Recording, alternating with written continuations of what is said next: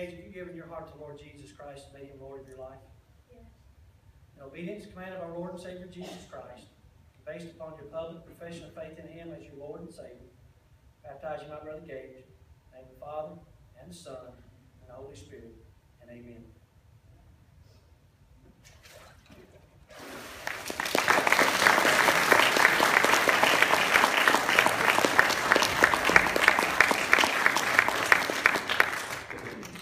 Gage accepted Christ during VBS, and what a great vacation Bible school we had back in July.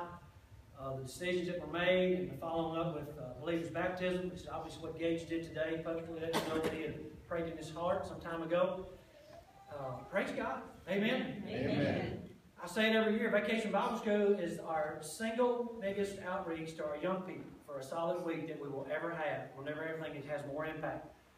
And so thank you everybody who prays and who participates in that. And it'll be here before you know it to do it again. I know you think not, but it will be. Last thing I want to share with you is Mike and Joyce this morning, not to embarrass them, but they came this morning and said, you know, we just need to recommit our life to Christ. We want to live the way the Lord wants us to, and just spend some stuff going on in their lives. And, you know, I'm thankful for the courage to come. I know they've accepted Christ, but the courage to come and say, you know what, we just need a fresh start. And aren't you thankful God is a God of fresh starts? Amen. Amen. Joyce, I'm going to let you go back and let them know, and there's Mike coming back in right now.